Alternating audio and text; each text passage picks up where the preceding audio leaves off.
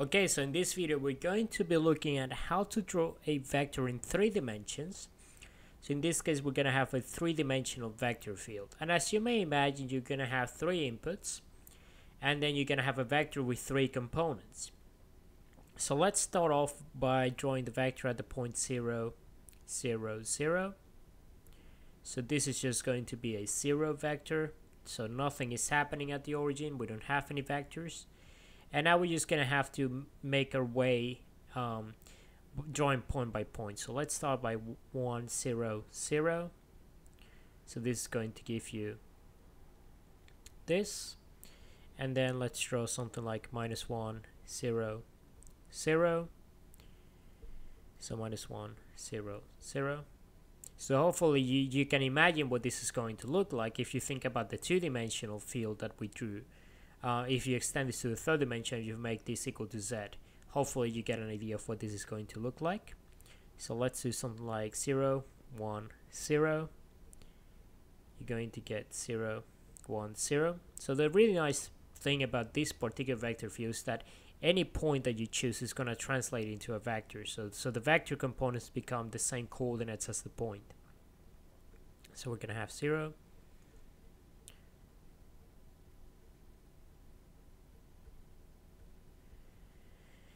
and then we're gonna mix it up. So let's start with, well, let's do the z-axis, of course. So you're gonna have 0, 0, 1. So now you have a vector that has component 0 and 1 in the z direction. Then let's do -1 in the z direction. So this is going to give you 0, 0, -1. And then let's do a couple of mixed ones. So let's do 1, 1, 0.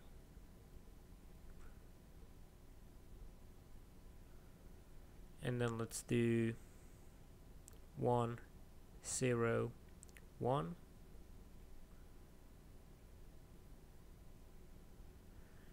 And then let's do just another one. 1, 1, 1.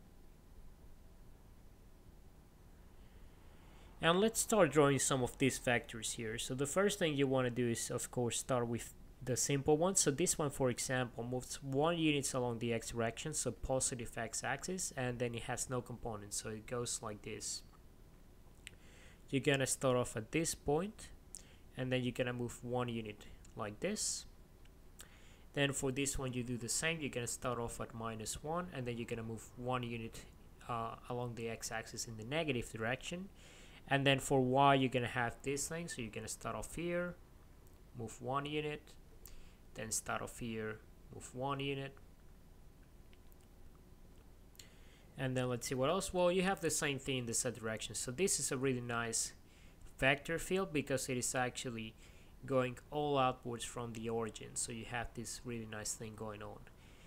And then if you do some mixed ones, so for example at this point here you're gonna have a vector that goes like that, and then you can imagine that this is going to be all symmetric. So it's going to be radially symmetric about the origin, so you're going to have a bunch of vectors going out like that. And then this is the point where it gets kind of interesting. So if you start, for example, doing this one where you have 1, 0, and 1, so that means 1 unit. So at the point 1, 0, 1, let me just locate it here, 0 along the y, and then 1. So at this point in space here, you're going to have a vector that is going 1 unit along the x direction, so it is going to extend like this, and then 1 unit along the z direction, so it's going to go out like this. And then if you do the same for the bottom, you're going to have a vector that goes out like that, and then we're going to have the same kind of thing going on here. So all these vectors here, if you change the signs, they're just going to be confined to the xz plane, so they're just going to go out like that. And then you might have something in the bottom here, so it's a little bit hard to draw here because obviously I'm just trying to draw a 3-dimensional vector field on this set of axes here on a blackboard, but hopefully you get the idea of what's happening.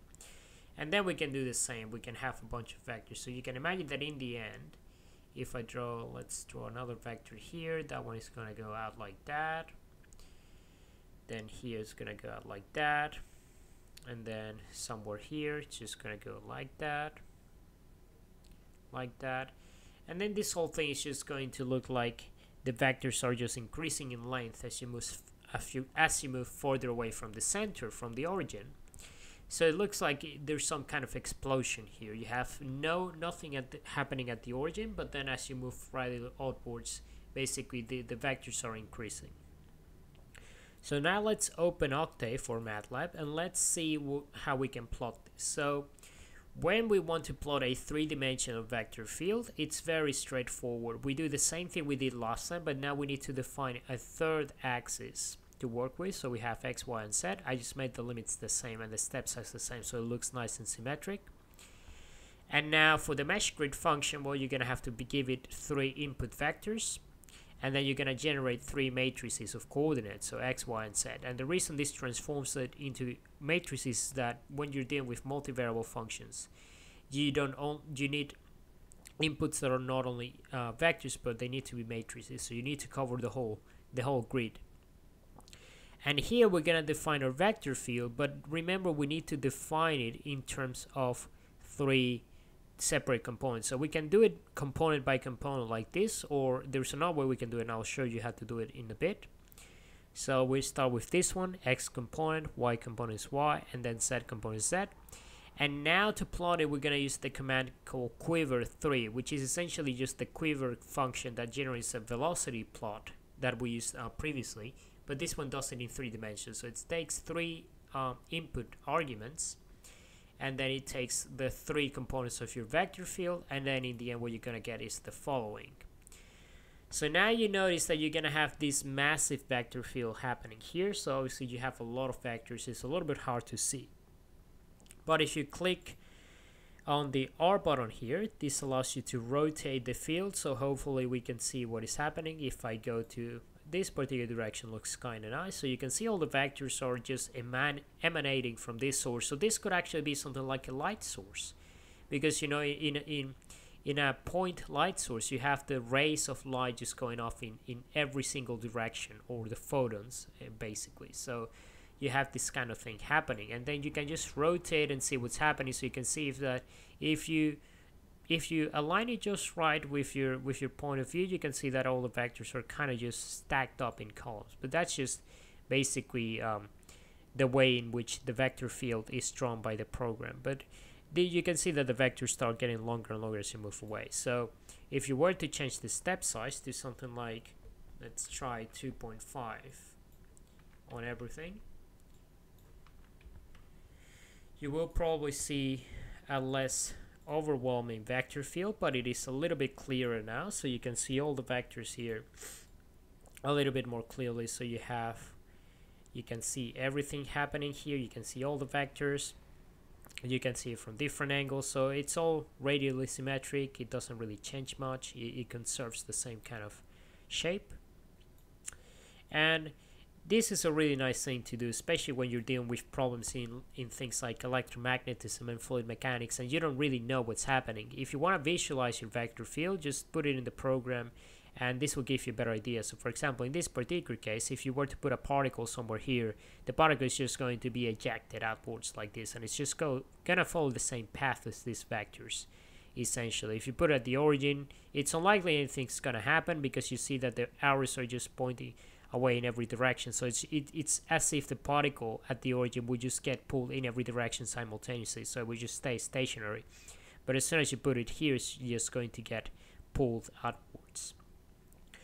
So hopefully this has given you a better idea as to what vector fields are, how to plot them in 3 dimensions as well as 2 dimensions. And now we can start defining some of the operations that we can perform on vector fields. So essentially vector calculus, the basis of it is just performing calculus operations on vector fields, and that's what the rest of this series is going to be focused on.